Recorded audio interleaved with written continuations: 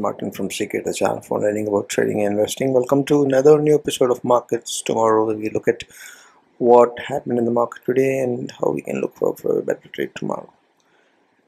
This is technical market analysis based for the February 16th, Wednesday 2022. That's tomorrow. So what happened in the markets today? The bulls hit back equally hard as the bears had hit the other day, right? But will it sustain? That's a big question. Let's analyze the charts and see. Pre-market analysis February 16 would have all of these parameters that you see on the chart, all of these items that will be covered in the charts and the data analysis. We will also have some actionables and wrap up also. So look at the candlesticks. Right? Very rarely do we see such wide range bullish candles. Wide range bearish candles are there many, but wide range bullish candles are not that often. It's clear bullishness that has happened. Bank Nifty on the right side also clear bullishness, right? Bank Nifty is at so basically it is at still at a gap resistance, you can see, right? So there is a gap between this candle and the two bearish candles, right? So that gap is not fully covered. Same as the Bank Nifty also. This small hammer candle and the big wide range fall, there is a gap between that yesterday. So only if that is the outcome, then you can say that, right, the bounce is for real. Until then, we are not sure, right? It's good that it bounced. It recovered 3% almost all of what it had lost yesterday was looking into the Nifty, and most of Bank Nifty also recovery happened. Yesterday it was 4%, so 3.4 of 0.6% only is left to recover the Bank Nifty. And look at the wide range bullish candles. Now, it clearly shows bullishness, but to sustain that gap resistance would be a major hurdle again. Intraday, this is what happened, right? Slight dip was in the morning, right? But immediately started trending upwards. Then it was non-stood up. Same Bank Nifty also. Initially it had a dip, small dip. Then the recovery was like bombastic upward move. That's what happened, right? Bollinger Bands, what do they say? It still says that Nifty has more volatility than Bank Nifty. Volatility contraction is happening even more. That means the skews is happening, so that volatility range is reducing precisely. Nifty it's already reduced and is closed above the, not the full candle is not above the moving average, but 20 moving average is, it is overcome that actually in the Bank Nifty.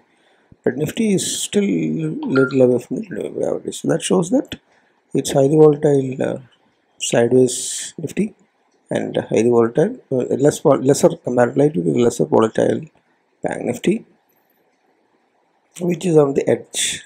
Whether it will sustain to close another candle above that moving average is the thing. That is something that we'll have to see tomorrow. But it's somewhere on the edge. That is where it is. Sideways on the edge of bullishness, you can say. Bank Nifty, right? Nifty, Nifty, is pure sideways, you can say. Support resistance, the resistance of Nifty left side chart that you see is 17,350, see 400, that range. And that's where it stopped today, 350. The next resistance upside will be 17,500 and 7,600, which is the Fibonacci 23. And above that you have 17,800, 850 levels, and above that 18,000 ordering number. Downside similarly the support would be 17,200, 7,300, and then if that is gone, then you come back to 70,000 ordering level. If that is also gone, then you come back to Fibonacci 38, 16, 900 level. If that's broken, 16, 700 to 750. That's broken, 16, 550. Like that it goes, right? So that's a support resistance on Nifty. Bank Nifty, we see the resistance is 38,000. Maintaining 38,100 is the kind of resistance, although it is closed above it, whether it sustain or not. So that's considered as the resistance. If that is cleared, then 38,500 would be next target, and above that you have 39,000. And if that is also cleared, 39,500 will be the next resistance. Similarly, the downside support will be 37,800 level. Then if that is gone, then you go to the Fibonacci 23 level, which is 37,400 levels. Then that is also gone, means you come back to 37,000 kind of levels. That's breach mean you come back to Fibonacci 38 level of 36,700. Let's see resistances at the board of the Bank Nifty, making all of these levels, and the breach or of any of the levels upside or downside is where you decide whether you have to make an entry or make an exit accordingly, right?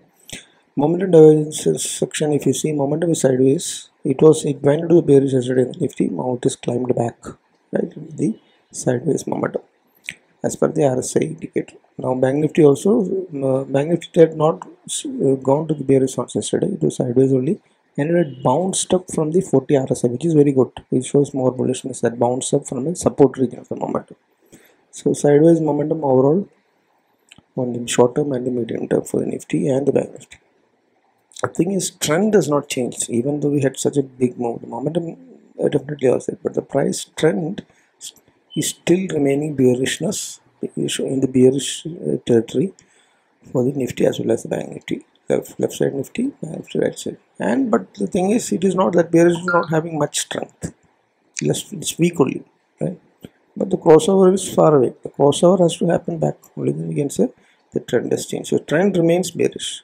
Momentum has picked up to sideways from the bear zones on the Nifty and remains sideways with a bounce up on the Bank Nifty. Right. So we have seen support resistances, volatility, price action, and momentum and trend. Now coming to volatility.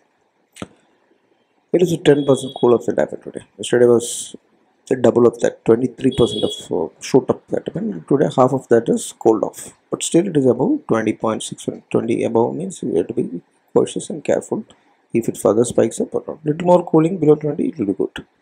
Implied volatility is 22.8, but 89.56 is the IVP. It's a very high IVP percentile level, right?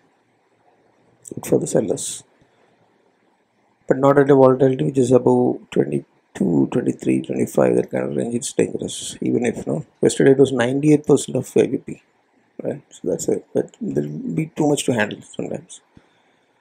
Operators analysis data is showing that there is a lot of support that got added up today, and unwinding of the some amount unwinding of the calls also happened. Nifty also same. A lot of put write up has happened today. Put additions. So where is the put addition? 17,000 is where the maximum puts are added. 17,700 is maximum resistance there. Right? It's call writing added up there. 16,000 is next support and 18,000 is next resistance. 0.76 is improved, not bullish enough, but improved. Long build up in the futures open interest is what happened in Nifty. Bank Nifty, the range is between 37 where the highest put rating is and 40,000 where the highest call rating is. 36,500 also is a good support, while 39,000 also is a next good resistance upside. 0.99 is exactly bullish zone. Long build is what happened in the future interest rate. So put call ratio is for Bank Nifty is better than the put call ratio of Nifty as of now. Still there are 2 days for the expiry. Now it's a green all over. All sectors did well, and all the heavyweights also did well actually. But the heavyweights, HDFC Bank, right? Resistance upside there, but it had recovered or it had gone up yesterday. So good green close. And how HDFC Bank is not showing that, it's also close green, right? But it had fallen off from major resistance one, but it is shown green today.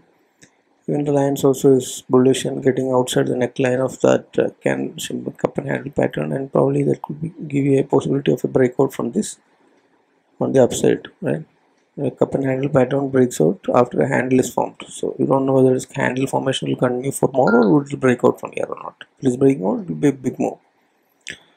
Now Infosys again a green candle, and what is kind of consolidation is what is happening in the medium term.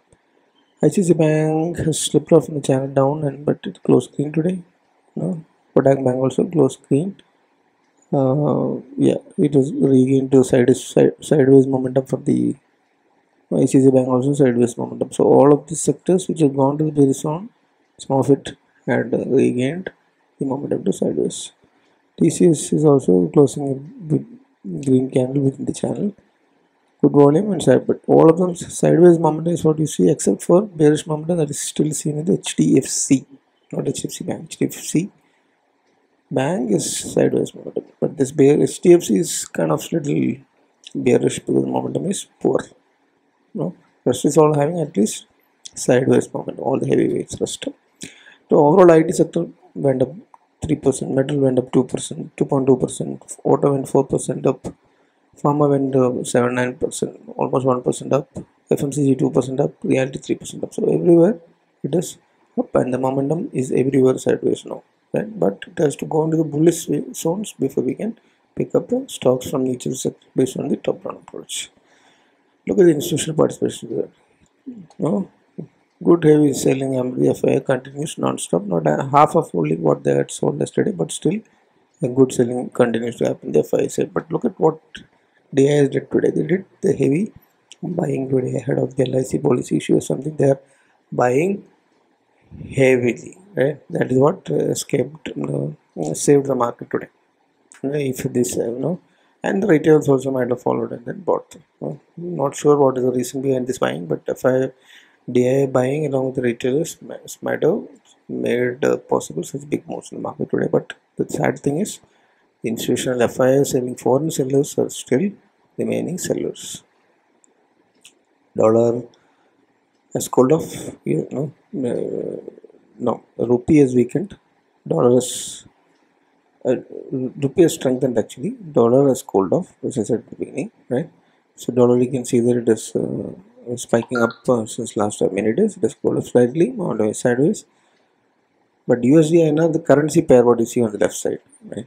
Currency pair of US dollar and India. So that is made. It is at a resistance zone. Seems like it cannot take this here, and it has fallen down. That means rupee is slightly strengthened at the 70, still above the 75 kind of level. So it is still not good. Crude oil is cooled off, and it was rising up to crazy levels above 93 kind of levels following the Ukraine crisis, and today it has for some reason cooled off. So rupee strengthened, crude cooled off, markets performed. And look at what gold has happened. As the market moves up, gold will fall down. Gold has met with the resistance, tried to break out of this channel top, met with the resistance at 1876 famous level. For times it has been going and hitting that resistance and then coming down. So the consolidation continues. The bullish momentum will slightly slip in the sideways back in the gold. Right? Global indices, if we see Dow Jones is still in a red. It was a kind of a bounce up. Momentum is still sideways. So it does not come back to the support zone, right? That is a famous support zone where it used to bounce up for several times, in the last several weeks before. So that is not breached, is only relief, or otherwise not that. But today's, this is yesterday's, so today's, we don't know it. We'll have to watch this when it opens and then watch it when it closes tomorrow morning our time. But there is some green that is in the Nasdaq as well as the S&P 500. Whether that green sustained till tomorrow or not is what's real. If that happens, then our market will not have any negative impact from the US market falls that is happening. Okay. Action only one item, Hindalco. It's having a hammer. It's having bullish momentum now on the daily. Decent volumes. Momentum is the trend is crossing over to the bullish zones. So overall it's in a channel, so there is more space for the channel to move upside, and then it may happen slowly. And metal sector also overall is bullish. Overall bullish in the sense as comparatively it is bullish, not with respect to momentum. Now, yeah, my view is a neutral. In spite of such big moves that has happened, it is at a gap for resistance at a moving average, 20 moving average resistance, median resistance. So anything can happen, whether it will sustain this move further tomorrow, or will it consolidate, or will it again retest fall back, you never know. Who would have expected that today it would have recorded all that loss that happened yesterday? So that's the kind of market. So I'm going with a neutral view today.